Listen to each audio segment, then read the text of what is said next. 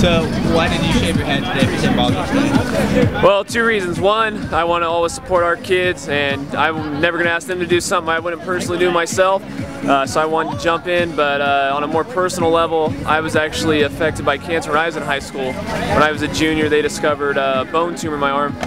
Luckily, I was blessed that it was a benign tumor, which you think benign tumor is not cancer, but it actually ended up spreading into my lungs and into my shoulder.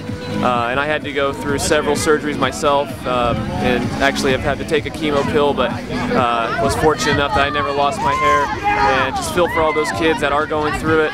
I know their pain, I know how it is, and I can see now why, you know, it's a big thing losing your hair, and it's a huge commitment for our kids, and I'm just glad they all came out and did this today. I want to help raise awareness for cancer, and I had really long hair, and it's like if I have the ability to grow it out, I want to be able to just cut it and give it away. So I've done this 3 times already, and I'm going to keep doing it. It's like something I'm really into doing, and I can't wait till I grow it out again so I can cut it. Conquer kids cancer!